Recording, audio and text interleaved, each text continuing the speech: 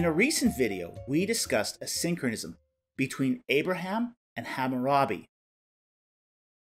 Today, we are going to discuss a recent discovery that suggests a new synchronism involving Abraham's father Terah. Now, the Bible discusses Terah as having come from Ur of the Chaldees, and it talks about this in Genesis 11, 27 to 32, which reads, "Now these are the generations of Terah. Terah became father of Abram, Nahor, and Haran. And Haran became father of Lot. Haran died in the presence of his father Terah in the land of his birth in Ur of the Chaldeans. And Abram and Nahor took wives for themselves. The name of Abram's wife was Sarai, and the name of Nahor's wife was Milcah, the daughter of Haran, the father of Milcah and Iscah. And Sarai was barren, she had no child. Terah took Abraham his son, and Lot the son of Haran, his grandson, and Sarai his daughter-in-law, his son Abram's wife, and they went out together from Ur of the Chaldeans in order to enter the land of Canaan. And they went as far as Haran and settled there. And the days of Terah were 205 years, and Terah died in Haran." In an online article by Christopher Eames, Eames has made the suggestion that Abraham's father, Terah, can be identified as Terru in the Mari texts. Today, we are going to look at some of those Mari texts to see if that hypothesis holds water. An early letter from Terru to Zimri-Lin, king of Amari, ARM 2844, reads, "Previously my lord informed me via Kalu-Rabi as follows, quote, 'Where are all the good deeds that I have showered on Terah? Why has this person not done the same for me even once?' End quote. As soon as Halu-Rabi told me this, I gathered the information that my lord sent me and sought to do well by my lord. Since I fulfilled this matter, my city was ready to cover me up with stones, that is, kill him. But the God of my lord extracted me from the grip of Elam's viceroy. My lord should know this. My lord must not say anything because I could not visit my lord. The people of Huru are at war with Shadum Labua because of Ishmeadu of Ashnakum.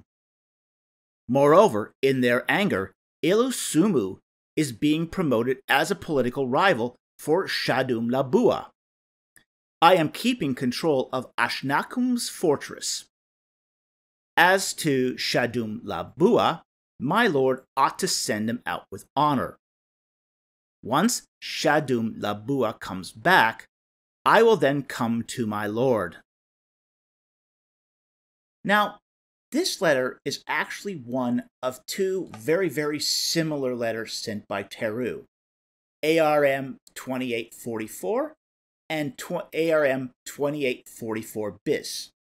And they only differ very, very slightly. This letter names the sender as Terru, but the second letter identifies the sender as ruler of Urkesh, and they are sent essentially by the same person. And while later letters get more explicit about this being Terru of Urkesh, we can just tell just from these two letters who is being the sender of this correspondence to Zimri-Lim. Now, Urkesh is located in northern Syria, in the eastern portion, at a site called Tel Mozan. Both the kingdoms of Mari and the kingdom of Elam had laid claims to this, but it was sort of on the outskirts. So both of these great kingdoms were fighting over this territory. Terru had an alliance with the king of Mari, Zimri-Lim. However, his people seem to have had a much closer cultural affinity towards the Elamites. So what exactly is this good deed that Terru is talking about that he did for Zimri-Lim? Well, another Mari letter was sent by Yadornasi, an agent of the king of Mari, which sort of spells out exactly what Terru did for the king of Mari. And we find this in Mari letter 712, which reads, "A servant of Shadum Labua, brother of Sametar, the king of Ashnakum, a servant of Terru of Urkesh, which is Urkesh, and a servant of Hamikum of Shudukum, have had the head of Ishme Adu of Ashnakum conveyed to Sagaratum. I questioned them, and they told me, quote, the army of Atarum of Andarig came to Ashnakum. Having heard it, Terru and Hamikum killed Ishme Adu and forced the rest of Atarum out." In this letter, we have a person named Terru of Urkesh, the same Terru that we have seen already in the ARM letters. And the deed that he did, the good deed he did for his king, Zimri-Lim, was essentially to kill Ishme Adu and then to deliver his cold dead head.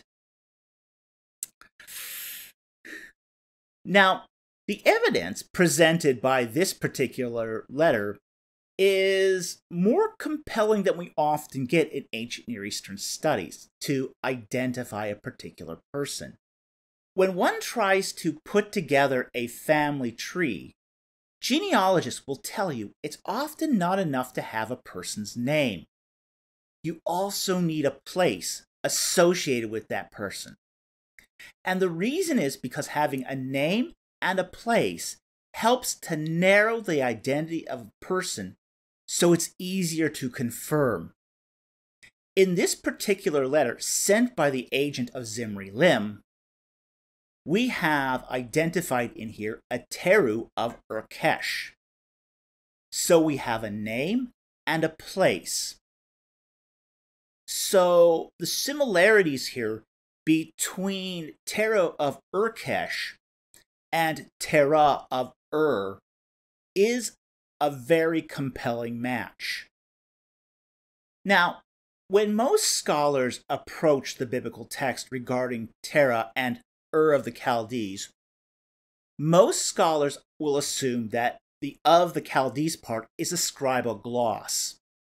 Now, a scribal gloss is an explanation that has been inserted in a biblical text by a later scribe to try to explain something. And in most cases, the majority of scholars will suggest that Abraham's Ur is actually the Ur of Sumer, the great Ur, as it were, the big city of Ur that's located in Sumer. Acts 7, 2-3 states that Ur of Chaldees was located in Mesopotamia. Now, this is actually a bit of a problem for the Ur of Sumer, because by definition, Mesopotamia is actually located between two rivers. It literally means between the two rivers. That's what Mesopotamia means.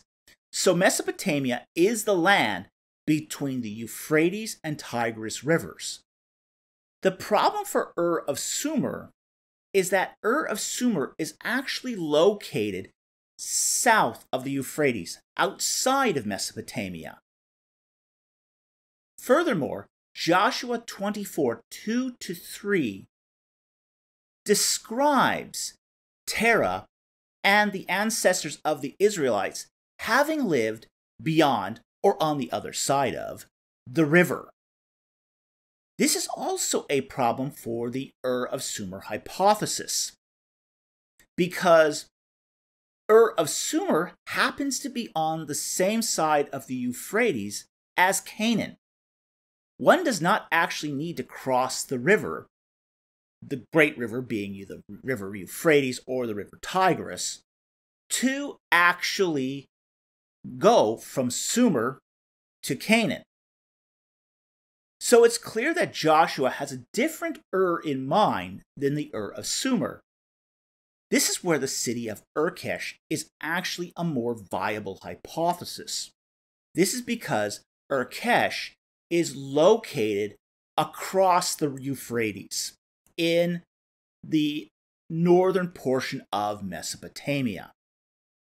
Finally, the Mari texts mention that Terru of Ur was not a very popular man. The final letter from Terru of Urkesh comes from ARM 2846 1' to 7', and it reads, I am always praying to my Lord. I have just now left the comfort of my home and have gone out to Shinnach to live as Habirum, that is, a Hapiru. Because of this, my Lord must not be negligent towards me. This letter is interesting because Terah leaves Urkesh and he moves westward towards Shinnach. Now, Shinnach is a mountain in the coastal mountain range in Syria, and Haran was just east of that mountain range. The other interesting thing to note is that Terru is living like a Hapiru. And it's clear here that Hapiru is not being used as an ethnonym, but as a class distinction. Terru is going from being the ruler of Urkesh to being an outcast, a Hapiru. And the context of this letter makes that very, very clear. Now, the other thing that's really, really important about these letters is the fact that Zimri Lim, the king to whom Terru addressed all these letters, his dates are confirmed by synchronisms. So we actually have dates for Zimri Lim. And he dates from 1756 to 1741 BC. This just happens to be during the early reign of Hammurabi. And ultimately, Zimri Lim's reign ends by being overthrown and conquered by Hammurabi. So what we have here is a very, very interesting sort of set of synchronisms. Now, we have already discussed, as I said in a previous video, that Abraham's synchronism ties him to both Hammurabi and the kings of Elam. But now we've got a synchronism for Terru that ties Terru, or Terah, to Zimri Lim, or early in Hammurabi's reign. So what we have here is more than just a synchronism. We now have a rudimentary timeline. The father of Abraham lived early in the reign of Hammurabi and the reign of Zimri Lim, king of Mari. And then after that, we have later on in Hammurabi's reign, Abraham moving to Canaan. So it's a very, very interesting timeline here that's coming out as a result of these synchronisms. Anyway, I hope you enjoyed these videos. I hope you learned something today. Thank you very much for watching, and I'll see you next time on Ancient Egypt and the Bible.